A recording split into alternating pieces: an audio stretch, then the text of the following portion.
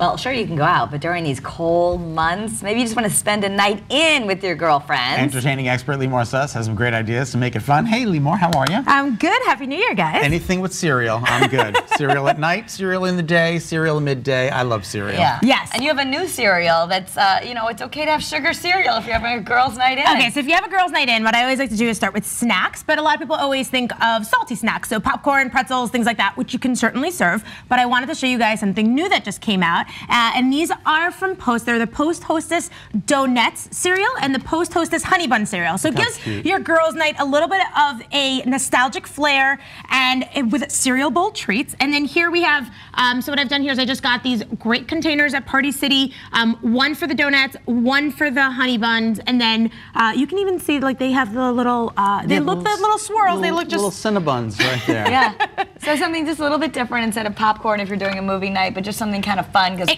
so many people aren't eating like sugar cereal anymore, right? It takes you back to when you were a kid begging for it. And you can just kind of like grab it and go, and these are kind of like nice, and you'll see that kind of like in the theme where everything's kind of like small, grab and go, and really just, and you can get it at any any supermarket. It's sugar in a bag. I mean, but it's so good. So good. Cereal bowl friendly treats. Okay, great.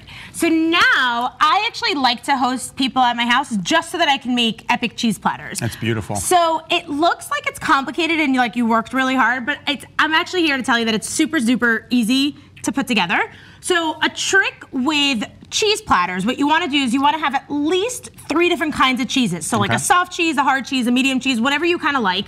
And then you kind of start those as the anchor around on your plate. Okay. And then wherever you see empty space on your platter, you just fill it up with fruit, nuts, some dried fruits, some crackers. Then I have some olives in a bowl, and then I have, you could do like, I have honey, but you can also do like fig jam or other jams and things like that. And these are dried figs. Dried figs, yeah. So they're so good. I always like regular figs on cheese platters, but they're kind of hard to find, and they're also very expensive. So these are dried figs, and then what I've done here is I just cut them in half. That's like candy. Oh, so then it goes a little bit longer. And you know what? It goes a little bit longer. But that's a great tip because, you know, cheese trays are great, but if you can't make them look pretty, then you feel bad. So this is, you know, basically your cheese tray, your cheese is like the divider. It's holding everything so it doesn't spill. The loose stuff is separated by the cheese. Exactly. So I have like the piece of cheese, the block of cheese, the other block of cheese, and then in the middle, I kind of threw in all the other scattered What is this? pieces. Okay, so this is tomato soup. Oh. So what I've done here is I actually just got tomato soup right at I didn't make my own tomato soup, I just bought it.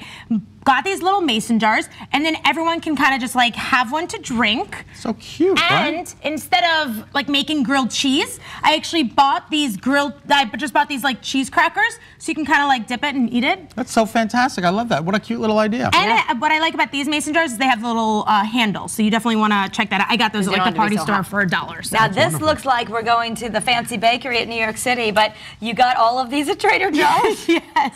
So what I've done here is I went to the freezer aisle at Trader Joe's, and they literally sell the macaroons just like this, and they sell 12 of them, and then they also have these little mini pastries.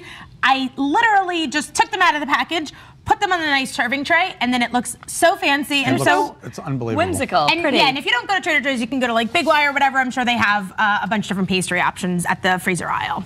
So now we have a bubbly bar. So what I've done here is I just got a few different kinds of juices. So I have grapefruit juice, orange juice, cranberry juice, a few different berries. So my trick here is actually not to use strawberries, and the reason is because then you don't have to slave away cutting up the strawberries. Exactly, right. Yes. So you just use the raspberries, the blueberries, the blackberries, and then you can either already have, I mean, if you have the girls coming over, they can pour their own drinks, but this is just to kind of show you how it would come, and then you don't have to spend a ton of money on expensive champagne or bubbly. So nice, so you're calling that a Prosecco bar or a champagne bar? Or a bubbly bar, exactly. Whatever, Cava, Prosecco, whatever you kind of like. Okay. And then what I've done here is you can have your girlfriends bring different masks. So these are really fun. So I actually, these are from Yes too. You can get them right at the drugstore. This one I love because it's the super eye mask, so you kind of actually look like a superhero. It's like it's a fun kind of take. My daughter loves these things. All she ever wants to be like, can we do face masks together? So sit around with your friends like you did in college and have a face mask night. Totally, and just have some fun. And if you wanted to do